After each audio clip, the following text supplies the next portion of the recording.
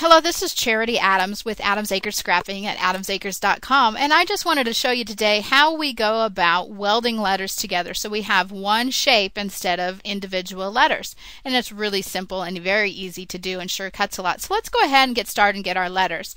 I'm going to click on the screen or on the mat here, and I'm going to type out the word happy. H-A-P-P-Y. And make it a little bit bigger just for effect so you can see what I'm looking at. Now these letters are completely individual, and we're going to click on the magnifying glass to look at where the cut lines are going to be. All of the red line is where the Cricut cuts the letters. So you'll notice that each one of these letters is going to be individual.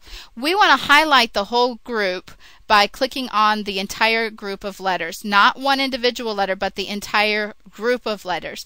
We'll go over to our properties box, and you can find that by clicking on Windows and looking at Shape Properties. We want to click on the properties box. We want to make sure that all the letters are highlighted, and we click on the box marked Weld. So you have a little check box there. Now let's click on the magnifying glass again to see where our cut lines are going to be. Again, no letters are overlapping except for this little P and Y, and sure cuts a lot. Turn this line gray so Cricut isn't going to cut there, so these would be together. What we want to do is make all of the letters go together. So we're going to highlight the A.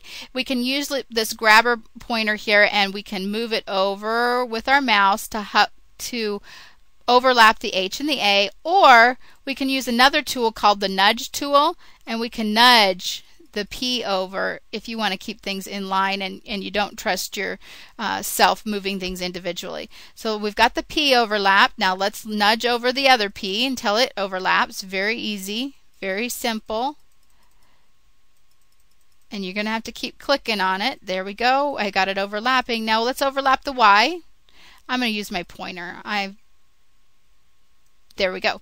Now let's take a look at the cut lines again and see if we've got these all overlapped and see if we have one complete die cut. We hit preview. The H and the A are going to work together. The A and the P are working. The two P's are working, and the Y is working. That means that when we go ahead and hit the cut button right here, Cricut is going to cut this as one die cut instead of individual letters. If you by chance didn't have this P clicked on Weld, let's see what happens. Go ahead and hit the magnifying glass.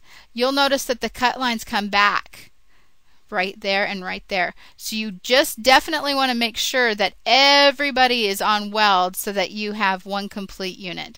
Again, this is Charity Adams with Adams Acres Scrapping at adamsacres.com. You can stop by and look for other videos on how to do more scrapbooking in your house. You have a great day.